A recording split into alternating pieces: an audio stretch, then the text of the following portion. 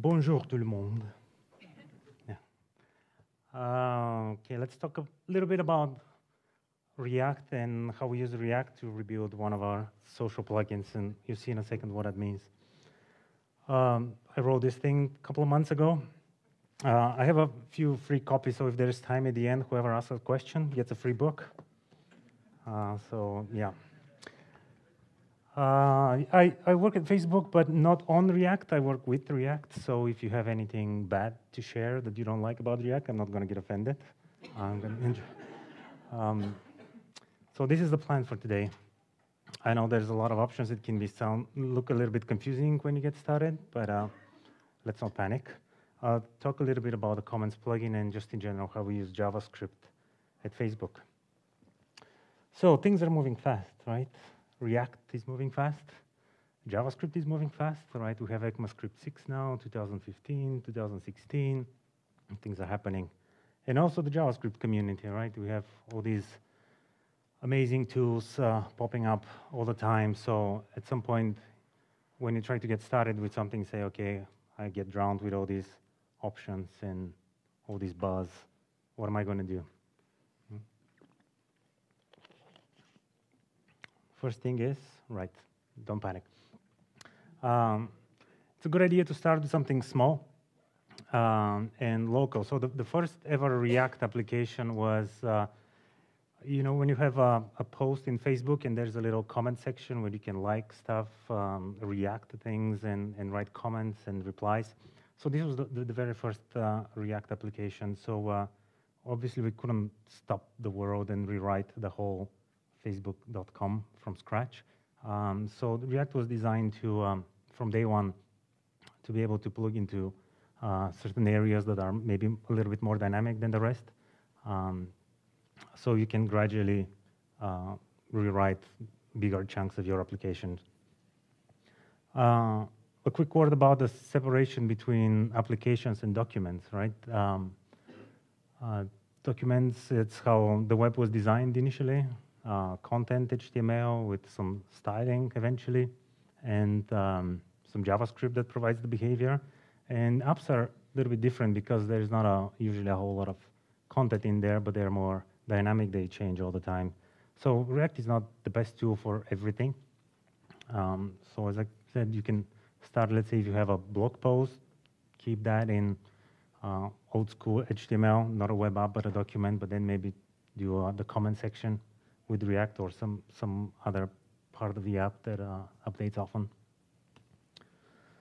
So what is the comments plugin? Let me show you quickly. Let's say you go to some website that uses our plugin. See, so there's an article, and at the bottom there's should be somewhere a comments plugin. Yeah, nobody has commented already. So this is our third-party commenting solution that anyone can put on their website. And as you can expect, you can write comments. You can also post to Facebook. See this thing? I don't know if you can see. Oops. Some things change as you type. You can do, let's say, tag somebody. You can change your identity if you have, let's say you're managing an app, like your band's website. You can comment as that. Post comments. See, this thing updates already. This is one component. This is another one. There's a third one. You can like your own stuff. Or just remove it. So in addition to that, there is also a comments moderation tool. Let me show you something a little bit. Let's see, on our developer side, there's this sort of configuration thing where you can set up your plugin. And as you can see, there is quite a little bit more content here. And there's a link to a moderation tool. So in this moderation tool, you can filter out the stuff. I mean, there's some things that are automatically flagged, right, because they have some words that you don't want. Yeah. Yeah, you can mass moderate things, approve hide. This is your public thing. A flagged tab. So this little thing, let me show you quickly. So this is let's say this is the container, and the app was rendered in between here. So this thing is not part of the app, neither is the footer. Oh, that's a lot of comments. But you can interact with the app like this. So in effect, these are two. Yeah, the moderator can do things here and undo as well. As you can see, there's really two apps. One is for moderation for the site owners, and the other one is for the people to comment. Right, front end and the moderation tool. So two apps we launched at the F8 conference. It only took a couple of months, really, a few months to build up, and it wasn't I don't know if there was anybody full-time dedicated to it, but just people coming and going. At this point, some of them without any JavaScript knowledge or without any React knowledge at all. And a trend that we notice is that they tend to be a little bit happier than other developers when they work with React. So people come in and say, oh, now I see what Autolove is about, because it's such a pleasure. So of course, we didn't build absolutely everything from scratch. So the backend was there.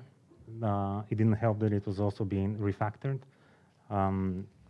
There was the comments on the Facebook.com side that I tried to reuse, but they were not really built. Because it was the very first React app, you can probably guess that it wasn't the greatest. Yeah, there were some components that we could use that we didn't have to write. Let's say this thing that and the autocomplete. Say this is one drop-down component that we could use. So yeah, we didn't rebuild everything from scratch, so that's why maybe it took a little bit less time. And we wanted to organize the code base well. So we heard about this thing called Flux, but at this point there was no implementation other than just a blog post with some diagrams. So we did it ourselves. And that's something that I usually am a fan of, of building things yourself, because then you understand what's going on, and then you know when you're evaluating another tool, let's say Redux or something else that you want to use, then you know what's going on, you know how to make the best informed decision. So Flux was all on us. So when building an app, what's an app exactly? And I'd like to think of two things. One is the app is composed from little components, and those components can communicate somehow with each other. So adding a new comment increments a counter, which are completely separate components.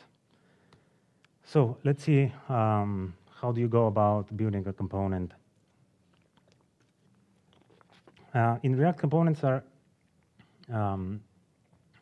responsible for rendering some data, right? It's sort of a blueprint, and you give this component some data, it knows how to render. And eventually, when the data changes, it knows how to, it's basically the same thing. It already created, rendered this data once, and if the data changes, there's no more work to be done, or that happens behind the scenes.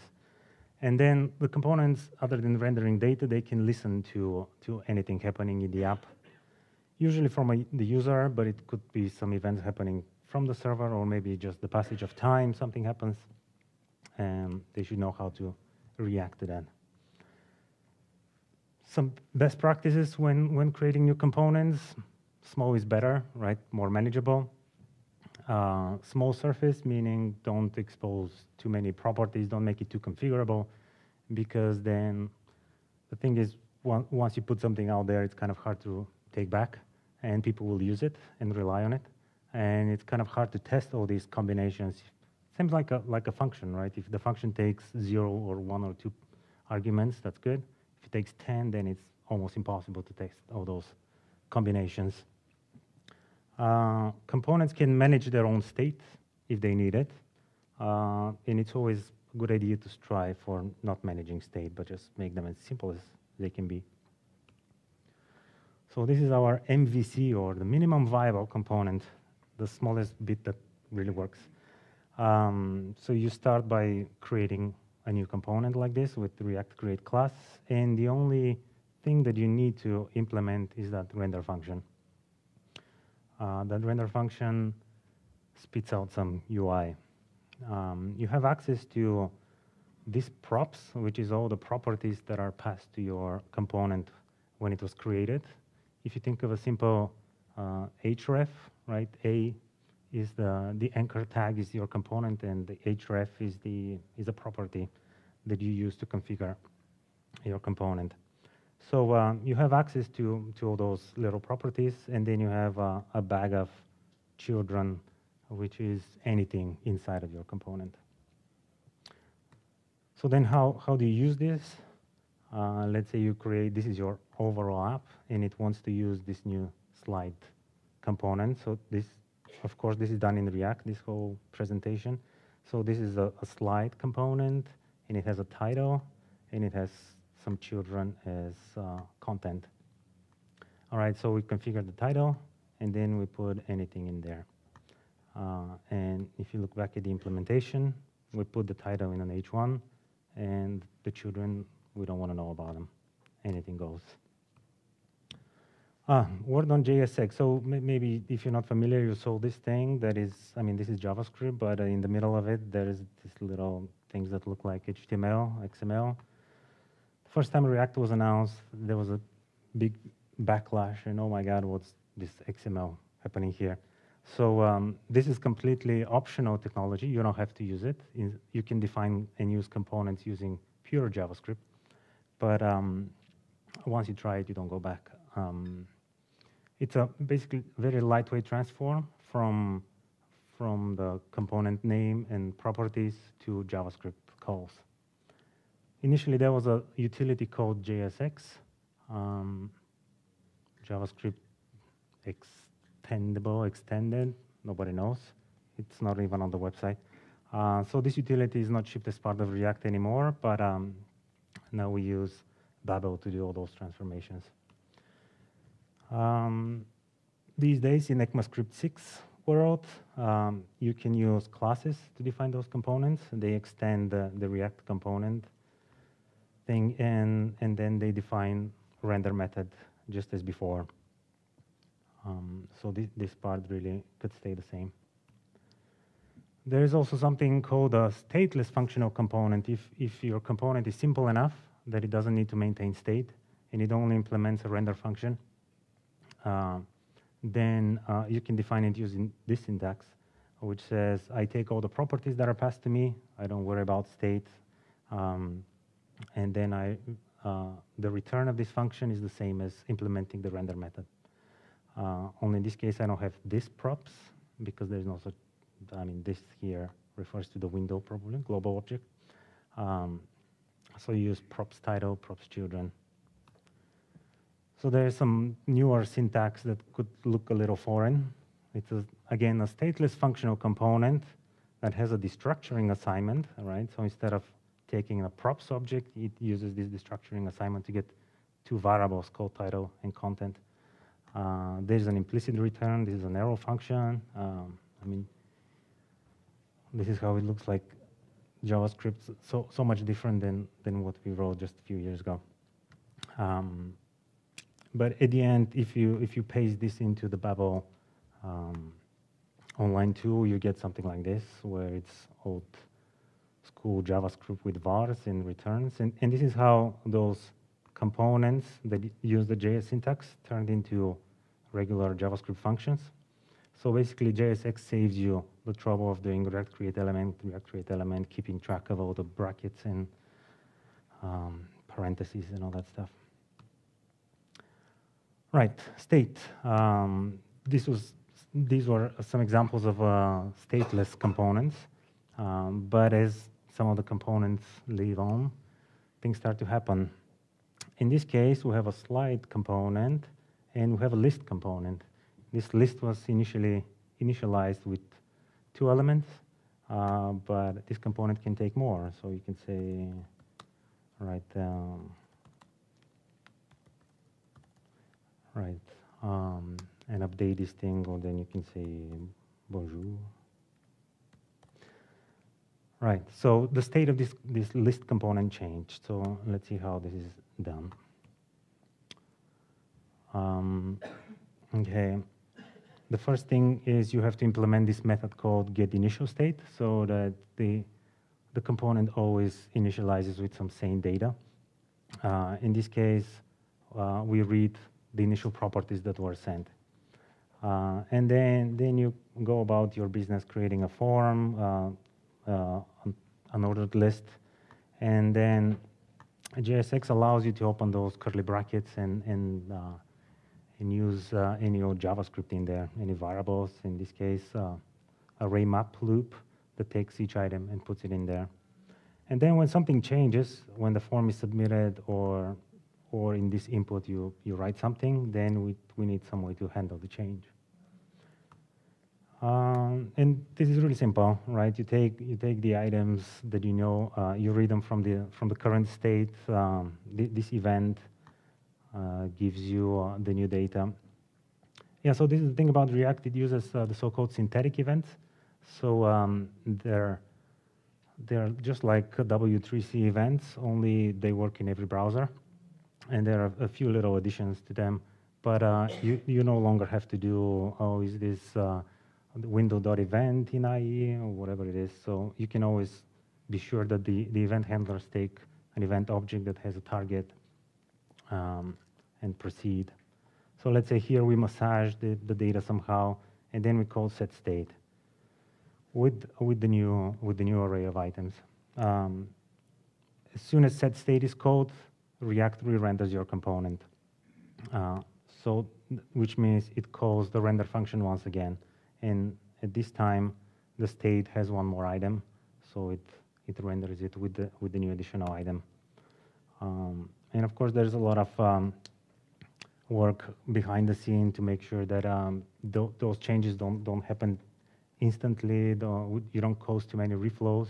If you were this morning at the React Performance talk, there was some really good information about this. But basically, this is a queue of changes, and then React computes the minimum amount of DOM manipulation to apply those changes. All right, if you're going to use the class syntax from ECMAScript 6, there is no getInitialState, but you in your constructor, then you initialize the state with whatever you want. Now, there's the concept of the so-called pure components, and these are components that use nothing but state and properties to render. We'll see how, an example just in a second. So sometimes people are confused what state, what's properties, when should they use one, when should they use the other. So if you draw a sort of an analogy with object-oriented programming, the properties are things that you pass to your constructor once you initialize it. And the state is something that your little class maintains and uses for its own purposes. So state is private, and props is how you configure. All right, enough about components. How do these little separate components, some of them with state, some of them just stateless, how do they talk to each other? The easiest is from a parent to a child, you can use properties. So whenever the parent, something in the state of the parent changes, the render function is called again. So there's a chance for the parent to reconfigure the properties of the child and propagate any changes. For all others, child to a parent, let's say, you can add more properties that are sort of like event handlers. So your child can say, if something changes, I'm going to call this callback if the parent was kind enough to provide it. Or you can use some sort of event. So let's say you have parent with 2 children, and one of the children has 2 grandchildren. So how are these going to talk to each other? The simplest thing is from the parent to a child using properties. So we initialize this parent with the state, so the parent can be either tired or not tired. We add a button to the parent that can toggle that state of tiredness or not. And the only thing that happens is when you click that button, we change the state of the parent. We toggle the state of the parent. So if it wasn't tired, then it becomes tired. And how this propagates to the child, there it is. You have the property if the child is watching TV. So whenever the parent is tired, we set this thing to true, and the child can start watching the program. So what about the child? How does the child send a message to the parent? In this case, one of the options was to use more properties, right? In this case, there's a mood swing change property that the parent can handle somehow. And then if this callback is called, and if the mood of the child is gone from bad to worse, and it's negative, then the parent can decide to dispense some more candy, and the state of the parent has one candy less.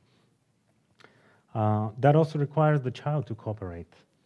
All right, so the child, when it renders something, some adorableness, and then when you have some sort of action, right, another button, and if the kid is watching a movie that features dogs, these inevitably have some sad parts, right? So then if the parent has provided a mood swings callback, then it's going to be called with the new delta, right? So, but that's a little bit of work, right? So you have to check this thing all the time, and if the parent doesn't provide anything to listen to, then nothing really happens. So that explains parent to child and child to parent, but how about siblings? How can siblings communicate?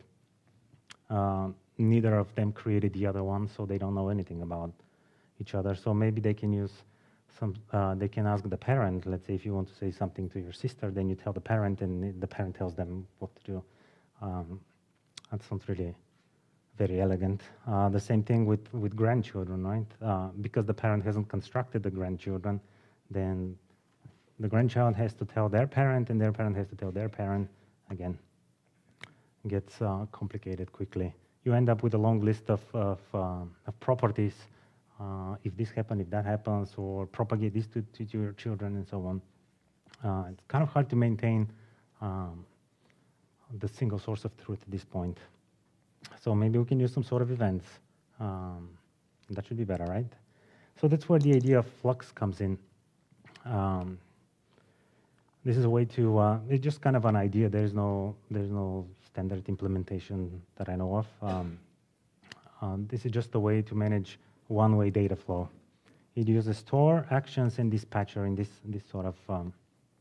So the view is your component. It reads data from the store. For simple purposes, you can even remove the dispatcher. It's not needed. So whenever something happens, the data in the store is updated, and then the view or the component reads from the new data from the store and responds somehow. So then something might happen, right? You have a button inside of your component that causes another action, and it's sent to the store, and so on and so forth. But it's always the data flows in one direction.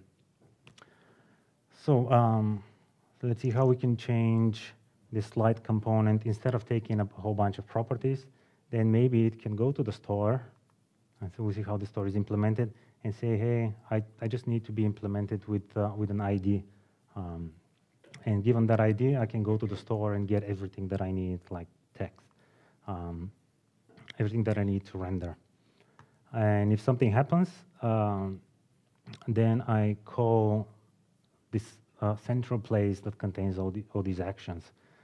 So the actions will update the store, and then the component will update as well. All right, the actions, they update the data in the store, and once this happens, the store emits an event, and the component can listen to this event and respond by re-rendering or doing something. So the store can be a simple, the simplest JavaScript object that provides get and set methods and emits an event if something happens. So there's this library called mixin event limit emitter, which is really simple. You mix in into any object the ability to subscribe to events and fire events. So mixing in the store provides this emit function. So the actions, let's say when something happened in that slide, we call this this method. So it does something with the data and sets the new data in the store. So we have action store view or the component. So how does the component know that something changed?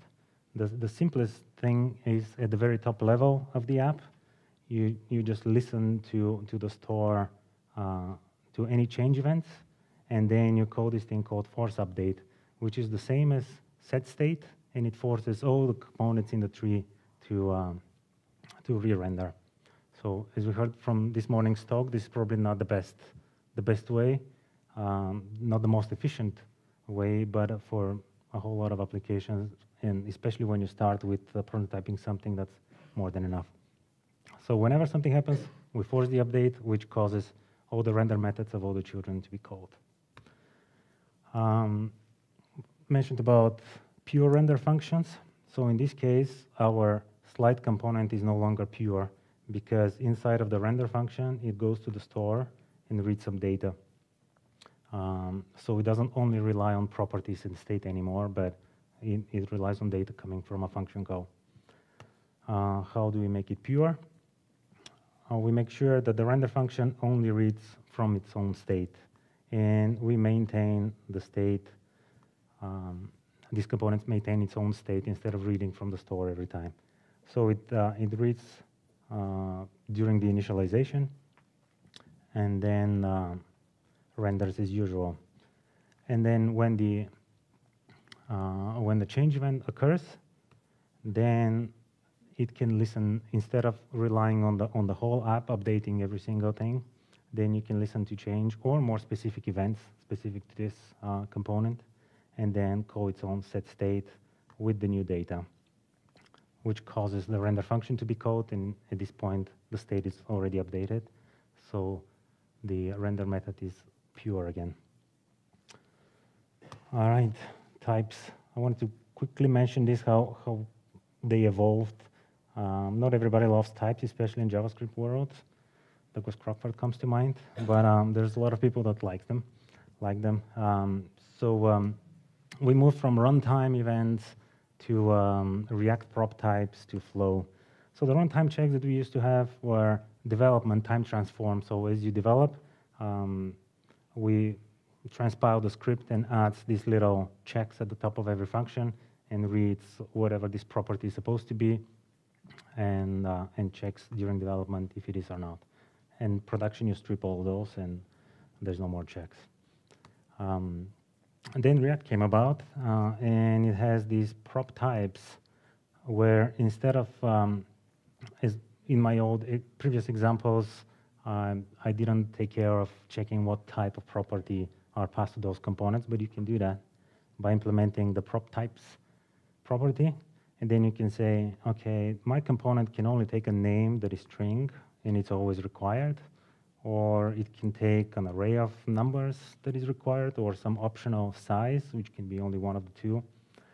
There's even shapes, or if your component takes an object, then you check for specific properties inside of this object. And there's a lot of those React prop types you can inspect.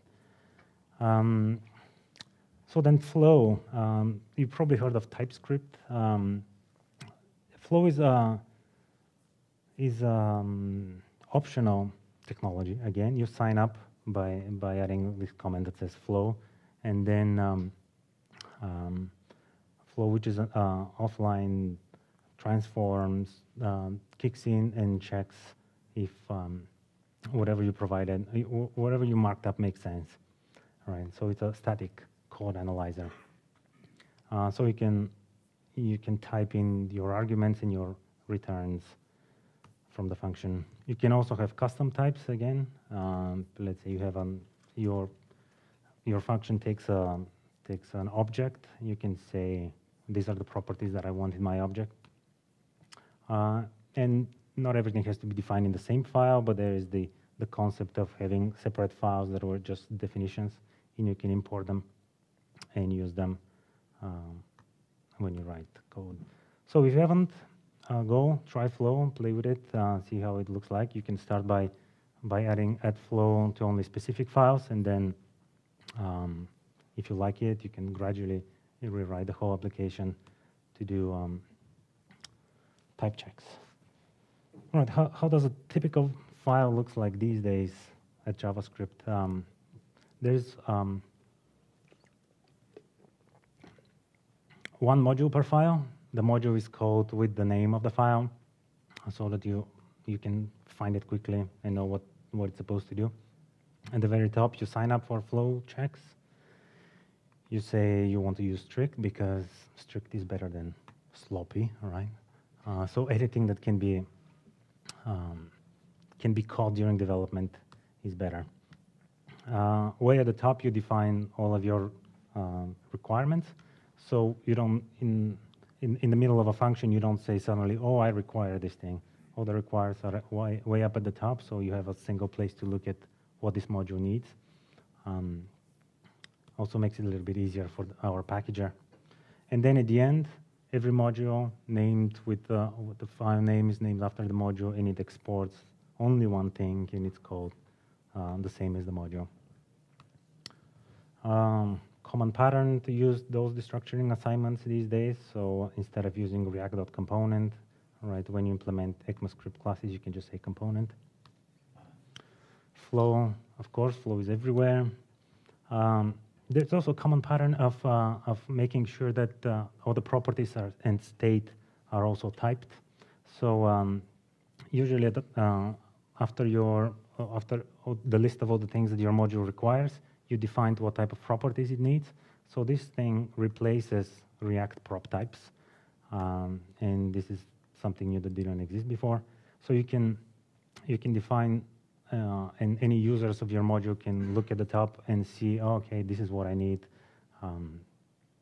And you can also see what type of state this module maintains, and you make sure that it's also typed and always sane. So how do you use those two new types that you define in every module? Right? If you have, if you use ECMAScript 6 classes in the constructor that takes properties, you say my properties have to be of the type props that I just defined. If it's a functional component, again the same thing. You can say props of type props. If you have classes like this, you can say that this props always has to be of this type, and this state is also of whatever makes sense. Yeah, if you haven't seen this, create React app. So this is one of the things that people in the community were reinventing, and some people are saying, oh, React, I need to learn React, but then I need to figure out all these other little things in order to get started. And there was no official something blessed by Facebook until recently. So now there is this thing called Create React App, and it sets up a lot of things for you. So you don't have to worry about, oh, should I use Gulp or Webpack, and all these decisions are made. It doesn't impose any Flux implementations, but that's up to you still. All right, so you follow this Saki methodology, which is not a real thing, but my flight was long, so I had to come up with something. So it's reversed to install, create, amaze when you create the app, and then ship it. So yeah, that's how you install create app, right? Using npm, and then you create a new app, go to that directory, and start your server. And whenever you're done, you just run build, and it's all packaged for you nicely, and you can just like in the olden times, use FTP to copy to your server. Let me try to show you something quickly. All right, so there is a little app that I've been working on. Hold on a second. to this thing. Right. All right, so there, it's an app created by create React app, and then all you have to do is do npm start, and it hopefully, eventually, renders the app for you. So what's really cool is, it also runs lint, JS lint, so you can see that I have problems, which is good to know. All right. Let's see if I want to change. It has the auto refresh thing going on, which is really nice. What was that? Cool. So I set up my text editor to be semi-transparent, so I can see what's happening in the back. So this is kind of cool. I mean, a lot of you probably know and do this already, but I recently had to fix some Android bug, and I was amazed how bad that how bad it is to create Android apps. Everything is slow, and you have to build things, and it's terrible. But let's see, I'm on this page. Let's say I take subscriptions for the fan club, right? And then let's say I want to add a new field. Let's say I want to know where people are coming from. And as soon as I saved it, this thing is refreshed, and you can see in the back. You don't even have to, go like a caveman and click refresh here, all right? Everything happens in the back. I see that there's warnings, which also show up in the console if you don't want to look at two windows. All right, you can have this thing open, and it gives you the same error messages. Yep, that's about it about create React app. It's really nice, pleasant way. And then you run React build. Maybe we can do this. npm run build. And it it minifies and packages all the stuff, and then it generates. Let's see, you can see this bigger. It generates one JavaScript and one CSS files, and everything is minified and ready to go. Let's see, where were we? Saki. All right. So, what have we learned today? First and foremost, if you didn't get anything out of it, just don't panic, relax. There's tons of options out there, but there's a lot of things you can do yourself, or just start with something small. It's really enjoyable developing React applications. It's kind of addictive even, because you kind of get into this flow of making little things, and things happen all the time. You can try types if you want to prevent as many. If it's a large code base with a lot of people working on it, you kind of want to take all the steps that you can in order to automatically catch things before they hit the production servers. And try create React app. Let's see, I have 6 minutes. Whoever wants to ask a question gets a book. Who goes first? Sure, please come in.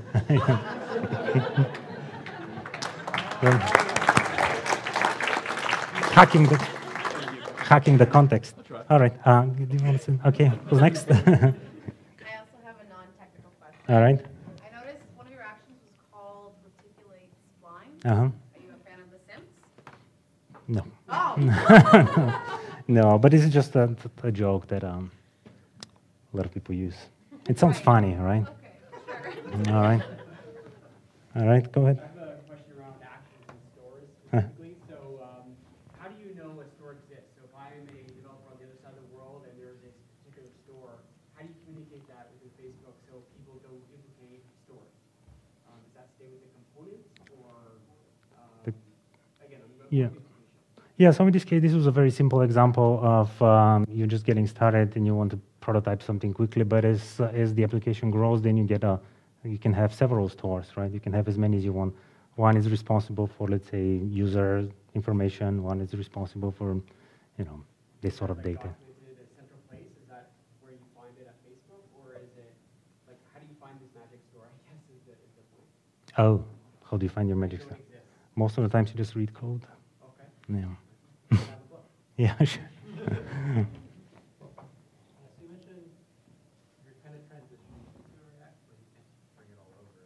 Mhm. So we're kind of in the same position with my company right now, where we put React in, we have a ton of legacy code, and there are times where inevitably they have to communicate with each other. Mhm. Do you have any general advice for that? Yeah. There's I didn't cover this, but there's escape latches provided by React, so you can always go back and communicate to the rest of the application, right?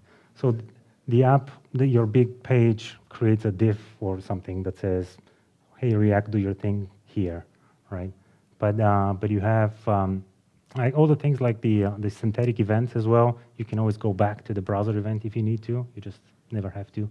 So yeah, there is it's in documentation. I just haven't used that since I don't know when. So I don't remember off the top of my head, but there was a way to do that.